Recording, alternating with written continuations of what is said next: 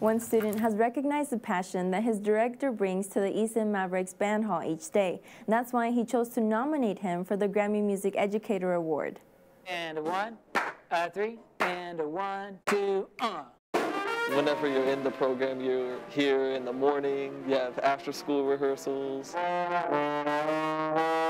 football games, contests, and everything. So you really get to know just about everyone in the program. Everyone, including longtime band director Stephen Cox. After spending 6+ years with Mr. Cox, he's like more than just a band director.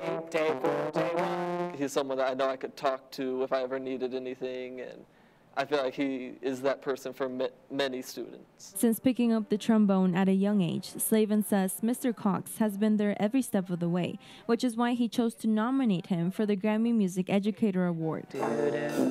He cares so much and he gives so much time and effort, and he deserves the recognition.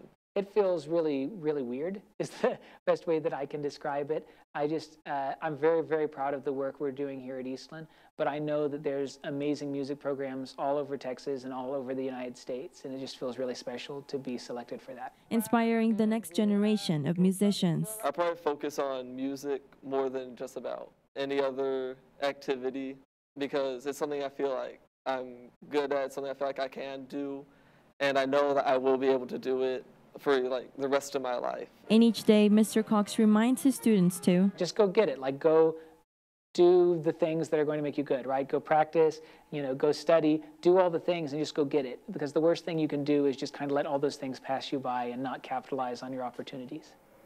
Now, Mr. Cox has moved on to the semifinals, and a committee will choose 10 finalists who will be notified this December, and the winner will be notified in January, who will be flown to LA to attend the Grammy Awards. For Fox West Texas, I'm Narita Vera.